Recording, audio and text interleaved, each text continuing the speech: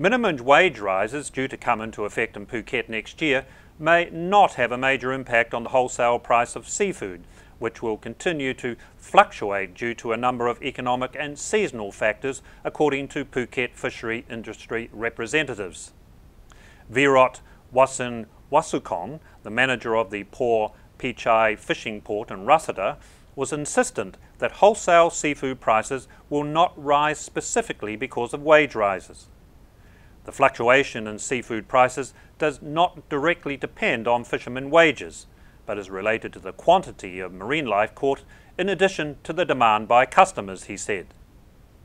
Representing an increase of at least 40% from the current wage rate, the new daily rate of 300 baht is set to be launched across all sectors in Phuket and the Bangkok area starting in the first half of next year.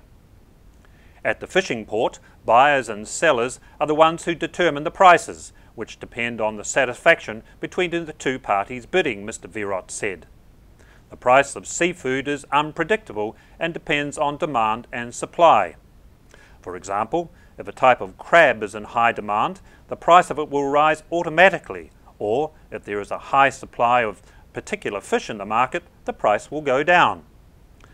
Anand Taibun Yanyupap, Managing Director of Phuket Union Foods Co Limited, a major seafood wholesaler that supplies fresh and frozen seafood to over 100 hotels and restaurants in Phuket, also thinks the wage increase will have minimal impact on wholesale prices. Hotels also haggle the prices when buying from us or other suppliers, the same ways as in the fishing ports, he said.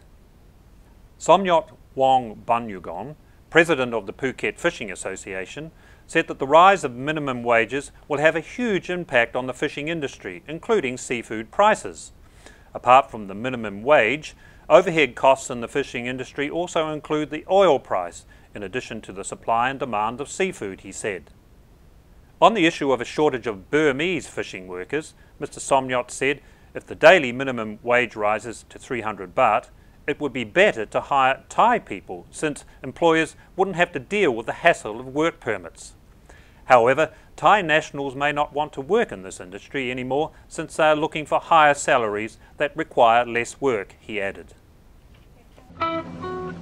Welcome to the family. We serve our own kebab, stuffed vegetable, homemade pita, falafel with tahina, and all appetizer meza.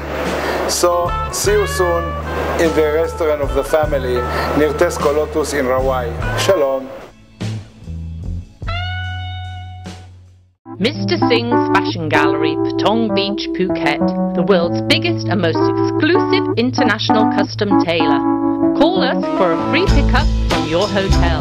Latest fashion designs, ready in just 24 hours. Don't waste your precious time looking for small and inexperienced tailors. Mr. Singh's Fashion Gallery. Call us for a free pickup from your hotel on 076 345 037.